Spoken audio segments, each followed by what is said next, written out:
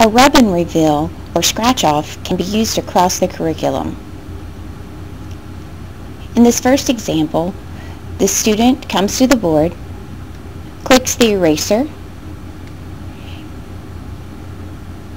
and erases the top layer to reveal a person underneath. The social studies teacher has asked the students to name 3 facts about that person. This is my very favorite one.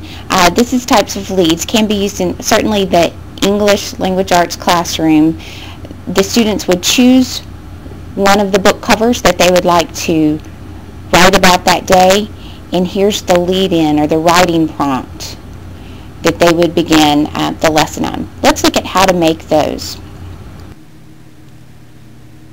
To make a rub and reveal, first you need to pull something out to be hidden. In this case, I'll grab the little green crawfish.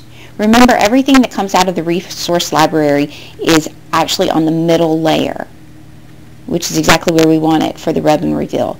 This crawfish can be left to move around, but if you don't want students to accidentally come to the board and drag it out from behind what you're trying to hide it from, you can choose to lock it into place by right-clicking, hitting Edit, and Lock. Now the little object is stuck right where we placed it. Let's cover it up with a square. Make our square big enough maybe to cover the picture. We can change colors of our square just by touching the color palette over to the right. We need to move our square to the top layer, so we choose Edit, Layer, Top.